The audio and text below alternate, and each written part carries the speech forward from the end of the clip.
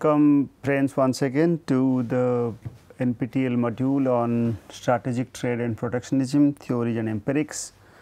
We are at the very last lecture of this particular course, where we have been trying our best to give a complete summary of strategic trade and protectionism over last all 39 lectures. So, without delaying further, let me quickly start with the complete discussion we made as part of our concluding session. So, let us start with here. So, in the very beginning of the lecture in the week number 1, we started with discussing various latest evidences of international trade, particularly highlighting the strategic issues across the member countries. So, thereby member countries used to take number of protectionism measures which may not be actually right or may be right depending upon the context we have been discussing. So, whether right or left it is very trivial to understand. So, therefore, we are supposed to look at the exact theories and certain empirical evidences to it. So, in short, what we have looked at why theories or why facts as an anecdote to the understanding of in strategic trade. So, we largely tried our best from the theories in some of the lectures on small country versus large country discussion, especially for strategic partnership or related to protectionism. Then we also moved to the understanding of very important aspect called intra-industry versus inter-industry trade, which is in connection with the present days nitty-gritties of trade, where many products are slightly differentiated. So, therefore, we are living in a monopolistically competitive market. So, which has raised to the possibility of intra versus inter-industry trade, and largely we discussed it. Similarly, we discussed as part of protectionism policy, we discussed various forms of protections including nominal and effective rates. So, we have already made the exact discussion. I will unfold the exact week when we discuss those. Then we also talked about tariff versus non-tariff measures. Then we discussed in the very latest week on trade blocks versus trade blocks as part of our last week session, and within that session also we emphasized trade creation versus trade diversion. And another theory by Professor Jagdish Bhagwati on emerging growth rate, which is part of a strategy for the developing countries to grow for protecting the terms of trade, also been discussed. So, let us start with the first and two lectures. First and second lectures are primarily on understanding facts and figures or the recent evidences, certain cases. Third lecture onwards, we emphasize quite holistically on the international trade and its figures. We talked about current account deficit as percent of GDP, so crude oil prices and its implications for developed and developing countries. We also emphasized top 10 and bottom 10 exports and import destination countries, their composition of exports and imports. In addition to that, we emphasize different types of top 10 commodities and services. Then we also explained the top economies and with the comparison with India, top remittances countries and FDI in portfolio investment, forex reserves. Those discussion already made in lecture number 3. Now, especially in lecture number 4, we try to identify from the beginning of the week on what are the facts on trade policies or facilitations in different countries. We unfold the discussion of the East Asian crisis to East Asian miracle of the particularly the 10 years journey, and the miracle how those countries actually change the paradigm, and why facilitation is largely required. Some of the theories are discussed in the next already been discussed in some of the lectures.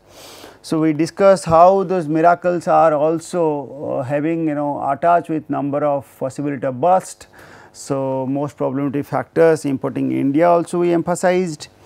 We talked about ASEAN and OECD and its comparison to India, especially related to import restrictions. There are various restriction indicator we mentioned. So, we also collected the information on India's trade policy, especially the latest foreign trade policy FTP 2015. That is the latest document. You can get it from the sources I mentioned during that week, lecture number 4 of week number 1. Then we emphasize what are the documents required to export, what are the documents required to imports, what are the processing export orders, trade related in trade agreements or RTAs in force, in accession and negotiation are also discussed. In lecture number 5, we started emphasizing on the pure theory, trade theories. I mean, why trade theories are required. So, in trade theories we emphasize basically on fallacies of international trade. There are lots of fallacies, we have certain myths and beliefs. We emphasize recent theories and factors relating to trade based on the theory. So, evidences also were there to prove the theory, whether the theories are actually correct or not. So, we checked with the rationality of the data, then what are the social and political questions to the theory. We also answered, is free trade always the case, and is it good, is trade good through the theories. So, some of the fallacies you can follow, I mean all the fallacies can be followed from the concerned lecture. In week number 2 onwards, we emphasized the exact theory, the founding theoretical or the theoretical base of classical theory. Is none other than mercantilism. So, we discussed that mercantilism largely believe on exports, not not imports.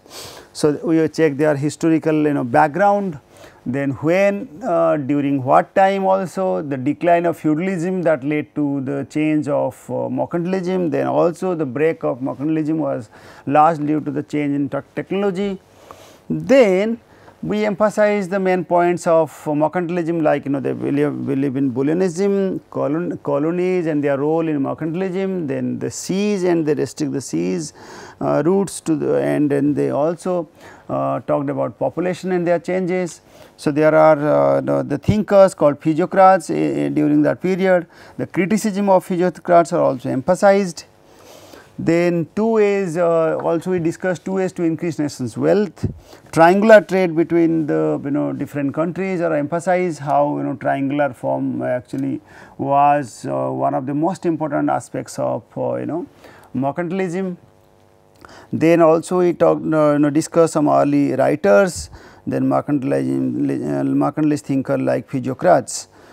So, Thomas More, like economists were emphasized. From lecture 7 onwards, we arrived into the core classical theory by the father of nation called Adam Smith. So, as from the picture, we also gave the same picture during that lecture, where we discussed that it is the invisible hand which is responsible for correcting the market. So, therefore, we need not worry. So, this is a theory from 1723 to 1719. So, they attacked Adam Smith theory attacked on the mercantilism on various grounds. We can follow it from the lecture number 7. So, then they strongly believe in laissez-faire, basically on what is the basis for trade, what are the gains from trade, and how how the trade takes place, basically what is the patterns of trade. So, largely Adam Smith theory is based on absolute cost advantage.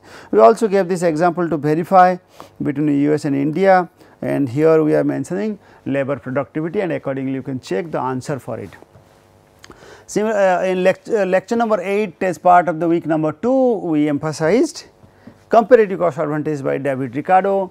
So, we talked about opportunity cost in detail, also emphasized production possibility frontier, So, we derived the diagram and placed the differences. From the example you can verify the range of trade. Once again from the lecture I have categorically mentioned. There will be some questions expected also exam, those who are willing to appear for the exam, and there will be no question of committing errors. Now, regarding the discussion of specialization, complete versus incomplete specialization, again I discussed that this is the theory based on complete specialization and based on the assumptions. Later on we also talked about revealed comparative advantage. It is not just comparative advantage by on its own as compared to the world. For a particular product, its exports to the world exports divided by the total exports of that country, we divided by total exports of the world, we discussed already. So, basically this is the ratio of exports and this is the ratio of exports of the particular product. So, we also cited the number of examples for the revealed comparative advantage between India and China, where we said that we need not worry, India has a large number of revealed comparative advantage. And we also cited one case published in the recent paper 2019 newspaper in Financial Express on India must, given India must focus on areas it has comparative advantage rather than fear of rise of China. So, largely we talked about RCA based index.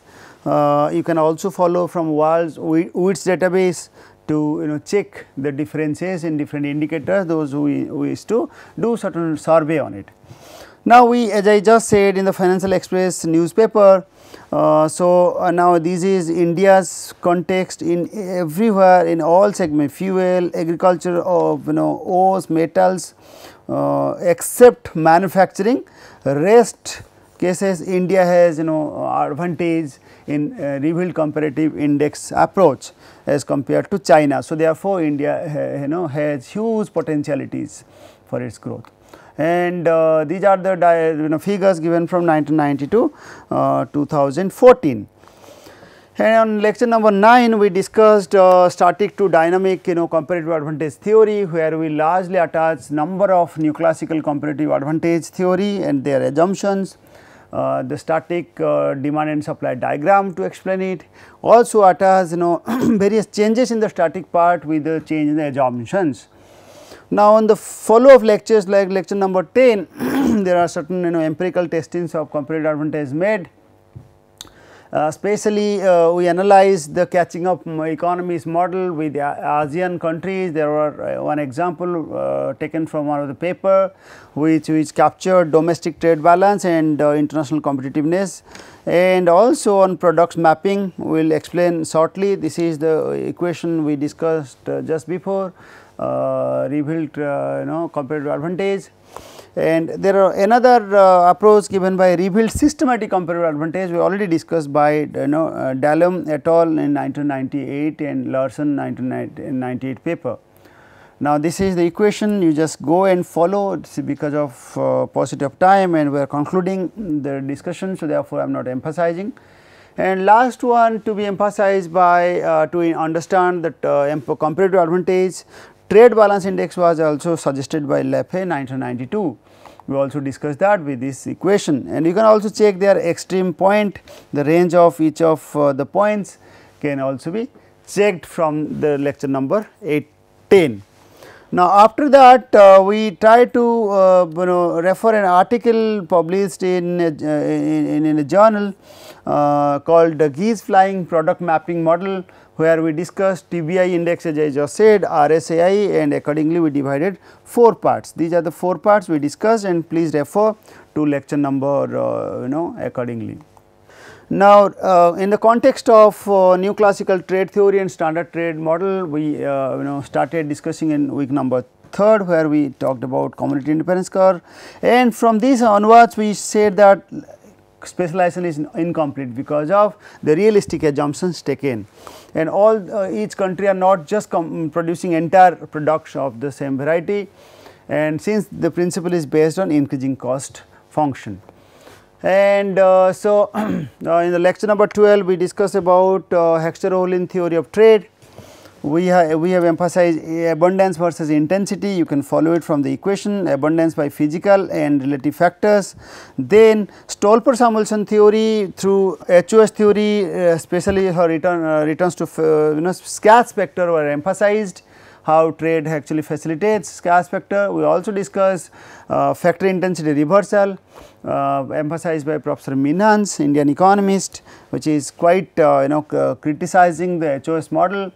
And we discussed the income distribution approach by citing various theories called HOS theory, Heckscher-Ohlin-Samuelson theory. Then we discussed factors, if a factor fixed by Haberler and Keynes approach, Ricardo and Weiner approach related to some factors fixed depend on due to short period and long period. So, you just go and check how those short period and long period relevance of HOS theory are important. So, I have already just said we emphasized the empirical testing of HO theory. We talked about Leontief paradox, we talked about factor intensity reversal, we also emphasized through transportation cost and their distribution. Extension of HO theory was emphasized in lecture number 15, where we discussed product cycle model, interrupt from trade, dynamic technological differences through technological gap model emphasized in Posner 1961 and product cycle model by Werner in 1966. So, similarly, we also emphasize outsourcing and intra-industry trade. On lecture number 16, week number 4, we talked about types of economy of scale, then competition and monopoly, monopolistically competitive market, where we emphasize inter-industry versus intra-industry trade. You can go and refer accordingly. And monopolistic competition and trade was emphasized in lecture number 17, especially with the extension of Krugman model. We talked at large, where we derived in lecture number 18 for intra-industry versus inter-industry trade, where we differentiated horizontal versus vertical inter-industry trade, emphasized by by Bakshi in his paper, and it is famously called GHM approach, tested at HS 6 digit level. So, they also emphasize HVIT and LVIT stands for high vertical and low vertical vertical intra-industry trade. So, and there are number of cases given as compared to IIT and intra-industry trade and rest of the world cases. So, we measured intra-industry trade by different approach, by Global and Lloyd approach, then BG approach, Bogstrand approach, then we talked about Global and Lloyd on corrected approach and also corrected approach. You go and follow the respective lecture, you find out the answer for it. Now, lecture number 21, week number 5, we started discussing about partial equilibrium analysis of trade, where we emphasize the simple demand framework, and from there we also derive a general equilibrium analysis by using offer curve, and from where we discussed the terms of trade at large. So, offer curve in trade analysis was also emphasized separately in lecture number 22, where we discussed Marshall and Edgeworth box diagram. We discussed of how to derive reciprocal demand curve as mentioned by J.S. Mill, and in lecture number 23rd we referred oil shocks and its impact on terms of trade. We referred to small country context. We talked about general equilibrium context. Emergent rising growth rate was emphasized in this lecture, and also we referred the data, the figures of last 10 years on it. And how to measure terms of trade? There are various instruments developed by Jacob Weiner and Mayer, and also determinants are emphasized, but there are different approach mentioned by Mayer and with certain composition made by the professor. And in lecture number 25, we talked about purely on determinants and its impact on trade. On lecture number 26, we talked about just a minute, we talked about trade protection. From week number 6 onwards, trade protectionism were discussed at large. Why protectionism, what are the different types of protectionism, arguments in favor, arguments in against, and certain cases were given with the US and China trade war. And these are the maps we discussed at large. You can go and follow accordingly from the respective session. lecture number 27 particularly on emphasizing types of protections, and on the types we compared ad valorem, specific and compound, import quota, economic effects of quota were also discussed, VER, voluntary export restraint, then product subsidies, embargoes, foreign exchange control. As we mentioned that tariff is not always successful. There are many evidences of non-tariff barriers raised among the member countries, because tariff is retaliatory and actually retaliated by another member country. On week number 28 we discussed welfare effects of tariff on consumers, producers, revenue. So therefore we discuss partial equilibrium analysis of tariff. Then we discuss about other potential cost of tariff, WTO and its relevance of tariff, and which rounds or which negotiations tariffs are discussed in which level. Then Indian tariffs are actually emphasized with different time periods with the latest figures. So another lecture on 29 specially we compare the nominal versus effective rate of protection, and with value-added approach, as well as the value-added approach was mainly used. So the theory of tariff structure was emphasized. The rate of effective protection are measured by this equation, as we already mentioned. You go and check. We compare, after looking at this, we compare a small country versus large country context. We also refer the context for Stolper and Samuelson theory on distribution of income. We checked with optimum tariff to understand the effective tariff discussions. Now we also have in lecture number 30 on effective protections, latest facts and figures, especially on Indian tariff, WTO and tariff rates, then US and China tariff, why the tariff trade is taking place recently between these two countries. Then we try to map the extent of restriction of import and export by region, by sector, by tariff escalation by referring UNCTAD database. Then we check the world map with their effective rate of protection with different examples. Here the one just sample of it, which we have discussed at large in different sections. So now look at very restrictive areas are here, and India and some parts of Africa. So these are the topmost restrictive import restrictive countries as per the UNCTAD report 2017. Now on week number 7 we unfolded the discussion for non-tariff measures, especially highlighting the number of non-tariff barriers, those who are in force or in practice.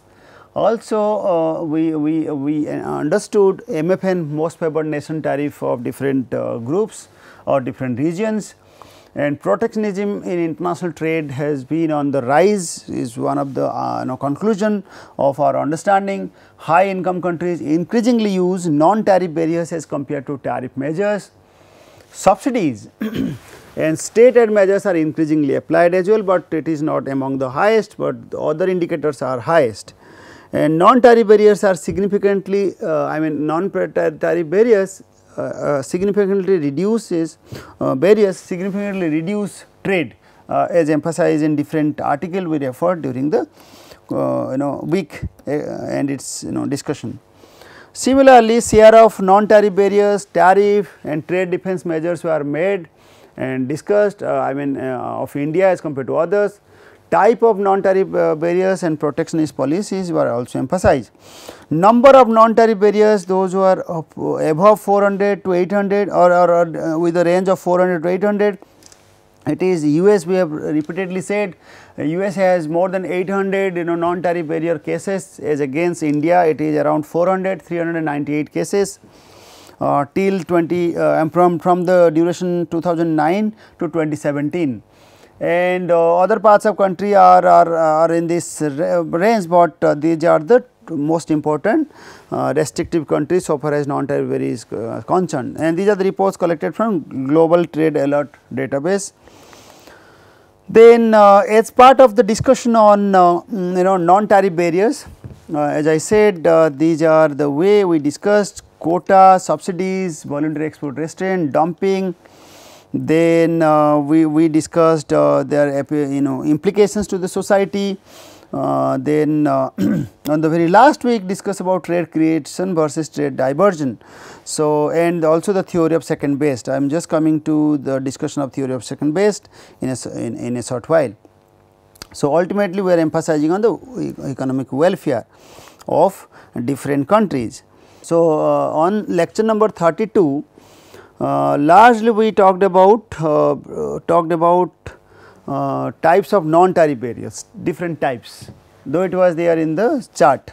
Now, there are certain trade defense measures, anti circumvention, anti dumping, subsidy, then safeguard. Then in non-tariff barriers majorly we discuss these import controls, subsidy, state aid and subsidies, procurement policy, localization, capital control, export control. So, and most importantly is not SPS and TBTs, those we have separate sections also.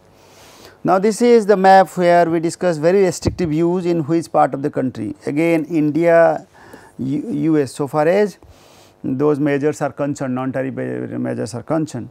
Now, another map which captures non-tariff measures and their relative intensity across countries. The intensity is very high when measures are taken, intensity is very high in China and some parts of European countries. Okay. So, you go to the respective section and verify accordingly. On lecture number 33 we checked import quota. We said that higher domestic, it has impact in terms of higher domestic price as compared to tariff, and import quota has higher domestic production than tariff, whereas tariff has higher consumption impact than quota and higher imports than quota. So, some of the comparison we made it. On lecture number 34 particularly, one of the latest aspects of trade restriction or protectionism is none other than technical barriers to trade. We discuss it, what are technical barriers, how is it different than SPS, we discuss about the provisions of non-discriminatory norms of WTO, then transparency patterns of WTO. We also emphasize different TBT committees and who are the members, who sits, what kind of issues are taken off. We also at large emphasize the developing countries context and what kind of assistance are provided by the secretariat in this context are emphasized. Now, this is very important figure because it is a very latest where 25,000 TBT notifications are made to WTO, out of which 473 specific trade concern STCs are raised. Out of that only 6 disputes are actually discussed on WTO negotiations. We will discuss how as per the October 2015 data. Now, this is the one how processes are there, regulatory processes by which any decisions are taken. Now, periods are given, you go to that and then check how it takes time. This is a report taken from WTO on TBT. Similarly, SPS also we checked all those questions, the figures were collected for 2017, estimates of SPSs are made, then India's implications on these SPS measures, issues related to transparency. A special case was solved, we have given this case study on cinnamon exports from Sri Lanka as a case discussed where we emphasize how the SPS committees could able to actually solve the problems for Sri Lanka's exports of cinnamon to European countries. So, on the week number 8 at the last week we discussed most importantly on economic integration. Finally, after understanding restrictions, initially we discussed theories, then some restrictions, some protection, tariff and non-tariff, then we unfolded the discussion of integration, how member countries are actually integrating, joining hands together to develop strategies and accordingly they protect themselves. So, we discuss the history of use of integration. We discuss blocks as compared to block. This is restriction, this is actually groupism, developing groups. There are success and failure aspects and types of trade blocks, especially we discuss preferential trading agreement, free trade area, customs union, common market, economic union. We cited different countries examples, especially Mercosur we cited, we cited ASEAN, we cited European Union, we cited SAFTA, we cited NAFTA. There are various ways by which you can differentiate. You can refer to lecture number 36 for further clarity. Now, as per the discussion in the WTO, there are certain principles by which these are made. One is called without discrimination principle, MFN status, and what are the exceptions to those MFN are actually taken up in the succeeding lecture. Now, on lecture number 37, we discussed the theory of customs union, where we emphasize the static effects of integration. We emphasize very clearly on trade creation versus trade diversion. Some members are creating trade, whereas while creating there are some cost issue also with the earlier membership. So, it also diverts certain possible cost. So, while we have different forms of creation versus diversion, there I mean welfare is not optimized. So, therefore, some theories on second base principles are suggested. Dynamic effects of customs union are also suggested. You can refer.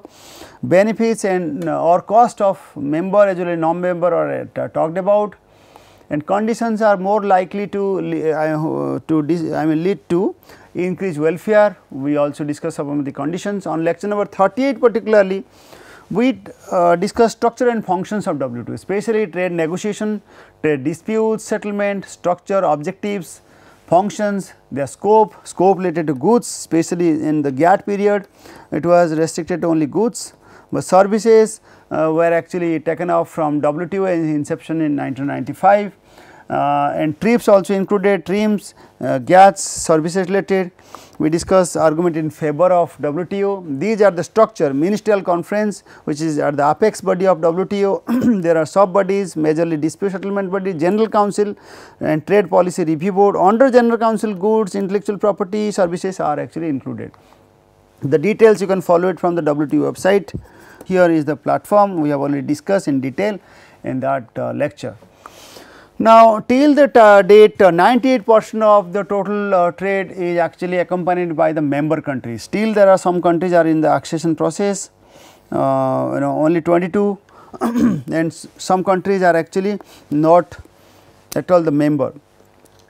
Okay, so, you can follow this also through WTO website, and you can click also each of the points separately.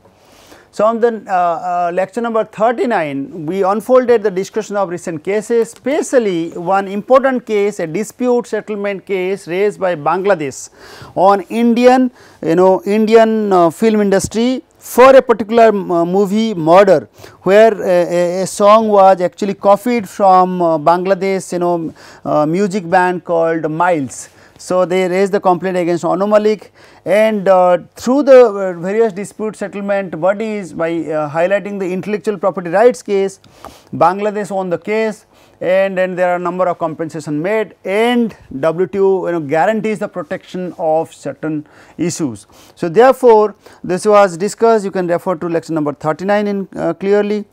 Then in India's latest RTAs, regional trading agreements as part of international integration are discussed. Those are in 4, those are in accession, these are in early announcement, and those are in group like G20, G33 nations, G7 nations. Those are actually discussed in detail. Now, this is the map at the last of our concluding session on how disputes are actually dealt, especially from Indian case. Now, if I cite 11 cases were raised by India on US product, whereas this was the case, India is the complainant, and in blue India is solving, it is actually as a respondent to the complaints raised by different countries. Similarly, in the red color it is highlighted as India is actually complaining or raised complaint in the WTO negotiation for number of violations made, whereas in the blue it is India is resolving and or India is actually the respondent to the complaints raised by different committees. So, in short, we discussed the complaint for India 24 complaints, as respondent 31 and as a third party 160. So, so friends, what we have made in totality, in short, We discussed classical theory to modern, the new classical based on the context, their cases. Then we actually wrapped up with various factors, various diagrams, modeling, measurement to have better strategies. And we also talked about the latest policies which are used at large for strategy and protectionism by the member countries, and at the last we summed up with integration, how member countries tie up each other to have a better and a holistic strategy in the present date of discussion of strategic trade and protectionism. So, therefore, these are all for discussion. I hope you enjoy all the sessions on different issues, and many contexts are already given within the each of the PPTs to answer the questions which are going to be asked in different sessions for evaluation.